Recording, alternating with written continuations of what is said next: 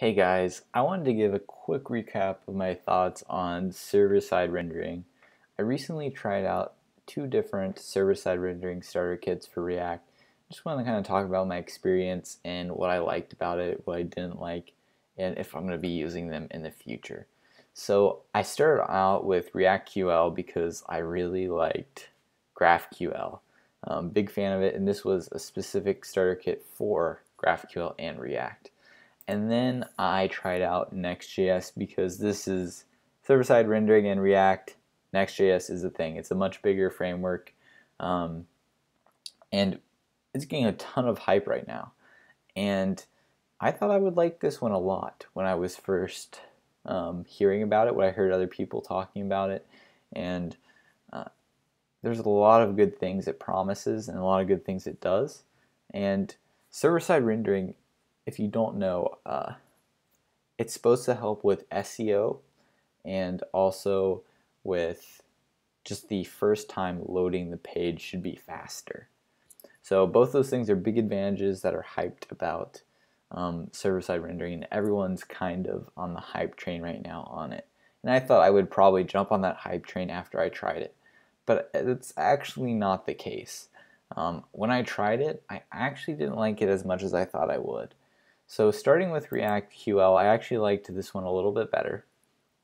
And it's probably because it's meant for GraphQL. And now disclaimer, I only did GraphQL stuff with React. So I think I would like Next.js more if I was doing maybe some stuff with Redux and working with a regular REST API.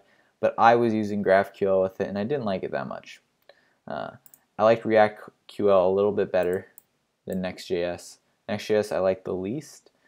And ReactQL was a little bit better, worked a little bit better with GraphQL, and was a little bit easier to set up. But here are the things I didn't like about Next.js, and honestly, same thing with ReactQL, right? They're both server-side rendering that I didn't enjoy as much. And that was just that things just didn't work out of the box. I think it requires a different mindset, and I think that's fine. And I just think I don't like how you need to do server-side rendering. I might change my mind in the future and I might come back to server-side rendering, and I probably will. But right now, I didn't like the way you have to make your application to get server-side rendering to work, because it runs on the server first and then gets run on the client. So you have to think about that. And things just don't work out of the box. You kind of have to make it work in that paradigm where it's running on the server first and then goes to the client. And things like your header, you need to make sure you put in every single page, because each page is going to be loaded basically separately, right? There's no state between pages, and that's important. So I didn't like that as much. I think I would have liked Next.js more, like I said, if I was not doing GraphQL too. I didn't like it too much with GraphQL because there's basically a whole extra big file that I had to grab from the Next.js people to actually even get GraphQL working. So, and I felt like a lot of things were like that, so I didn't like that as much. So if I was actually starting a production application today, what I would be using is Create React App. I like this one the best. There's one thing I did actually really liked about ReactQL, which was here's where they talk about all the things that they do is annotations. So the @ sign that you can do, they're not showing it here, but there's not annotations in Create React App yet. And so those are really nice with GraphQL, and they reduce some boilerplate, so I really like that. But for all general purpose, I really like Create React App, which is not server-side rendered. And if I was building a production app today, which I actually am, so that'll be coming out soon. I'll be talking about that more later.